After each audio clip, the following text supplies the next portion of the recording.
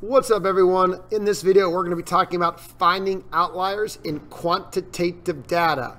You can't have outliers in categorical data. It doesn't make sense when you're working with words. Outliers only exist when you're working with quantitative data. So let's talk about two different ways to identify outliers. One is like the official way to do it. Another one is like an optional way, but of course I'm going to recommend the official way. Basically, here's the official way to find outliers. You start off by finding what we call the fences, right? So we have what we call an upper fence and a lower fence, all right? And to find these fictional imaginary fences, very simple formula. The upper fence is your third quartile plus 1.5 times the IQR.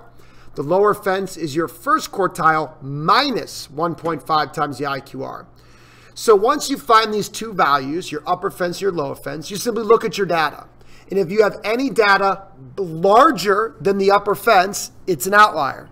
Any values lower than the lower fence, it's an outlier.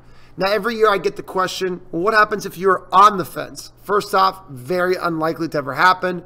But if it does happen, that would not be an outlier. It's on the fence. You need to be above or below the lower and upper fences to be outliers.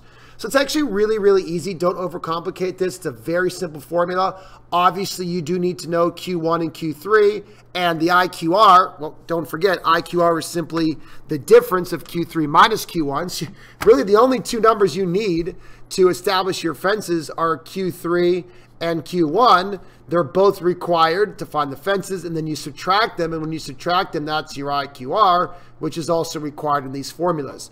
But again, these are just two numbers. You don't graph them, you don't plot them. They're just imaginary numbers. I mean, I say imaginary, right? Don't think about algebra 2, algebraic numbers, please. But they're just values that we use to say, hey, if anything's bigger than the upper fence, you're an outlier. Anything lower than the upper fence, or anything lower than the lower fence is an outlier. So let's quickly show how easy this is to do. I know it's very small, but I wanted it to fit in one line. But here is a set of 31 numbers.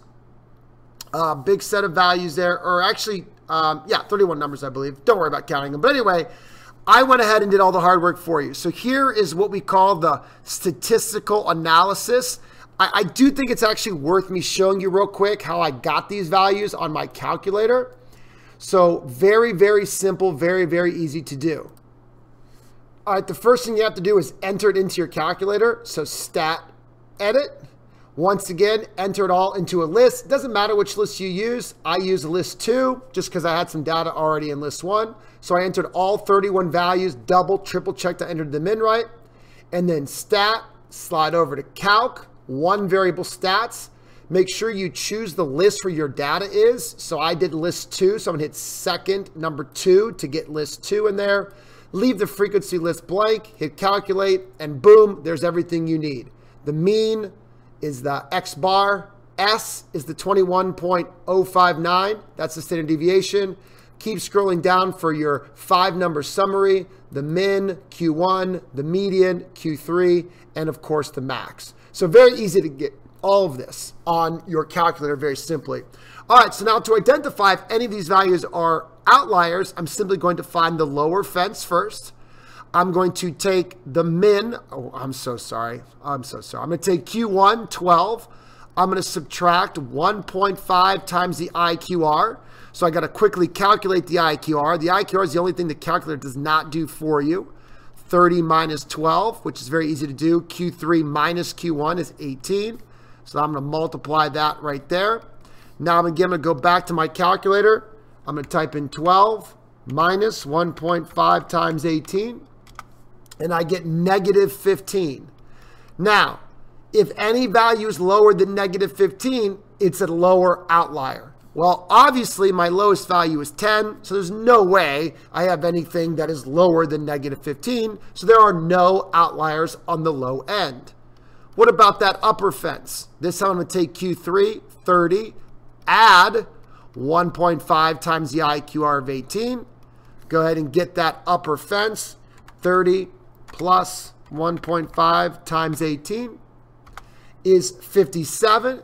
So any value that is greater than 57 is officially going to be an outlier. So it looks like 68, 70, and 99. I'm going to write those a little bit bigger. 68, 70, into 99 would all be considered official outliers. values that are very big in the data. Now, it's worth me explaining, right, what I'm trying to make sure I'm hammering home in all these videos. Because of these outliers on the upper end, notice the mean is significantly bigger than the median. So this happens when you have outliers on the upper end. So these three very large values compared to everybody else are going to impact the mean because they direct the mean, all right, to calculate the mean, you add up all the numbers. And that 68, that 70, the 99 are really dominating that total sum. That's why the mean is going to be closer towards them. So that's why the mean is definitely higher than the median, which also tells me that my data is going to be skewed to the right. Anytime your median is lower than the mean or the mean gets skewed higher, that's a sign that your data is probably going to be skewed right. All right, let's talk about a second way to identify outliers. What I just talked about with the offenses, the official. So like on a test, on a quiz, if you're asked to identify outliers, please use the fences. But this is really important to understand as well. Another way to identify outliers is using the mean and the standard deviation. We have told you several times that in a data set, most data is within one standard deviation of the mean. Most data. So, I'll give you a quick example here. If your mean is 60 and your standard deviation is 6, that means most data is going to be 54 to 66. Most data will fall in that range. Well, if a data point is well outside of that range, maybe 2 or 3 standard deviations, then that is really, really weird, and that would be considered an outlier. So listen, most data is going to be 54 to 66. There's definitely going to be some data above and some data below. That's not weird. But if we are 2 or 3 standard deviations above the mean, now we start to be really, really weird. So once again, let me calculate that, right? Once again, the mean is 60, standard deviation is 6. So for example, 2 standard deviations would be 12 up, 12 down. Go up 6 twice, go down 6 twice. So that would be going up to 72, or down, if I go 60 down, that'd be 48. So anything that is outside of those numbers, that is starting to become really unusual. That doesn't happen. Or again, most data is within 1 standard deviation. So if you are outside of that, you're already in the minority. But if you're outside of 2, then you're really in the minority, right? And we can even go a step further. If we go 3 standard deviations, which would be 6, 6, 6. Oh, that's kind of bad, sorry. But 18, right? 18 would be 3 standard deviations. So that would be 78. And if I go 60 minus 18, I'm at 42.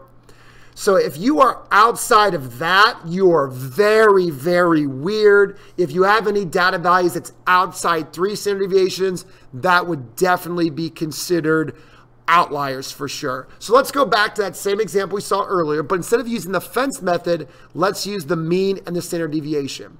So first, let's talk about what is very normal. So if we talk about the 25.316, and we go up or we go down 1 standard deviation, so that's 21.059. So I'm subtracting 1 standard deviation. This was my standard deviation.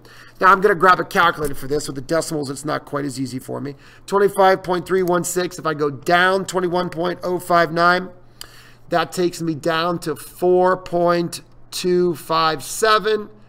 And then if I go up a standard deviation, so this time I'm going to add the 21.059.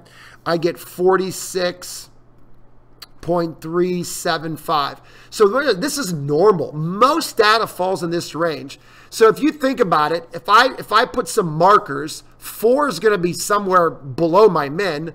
46 is somewhere right around here between 40 and 52. So I'm pretty sure I was correct when I said most data, a large chunk of data, literally, look at it, almost all of my data is in between 4.257 and 46.375. Okay, that is why now, if we go ahead and take our mean, and we add and we subtract 2 standard deviations, this is when we become really strange.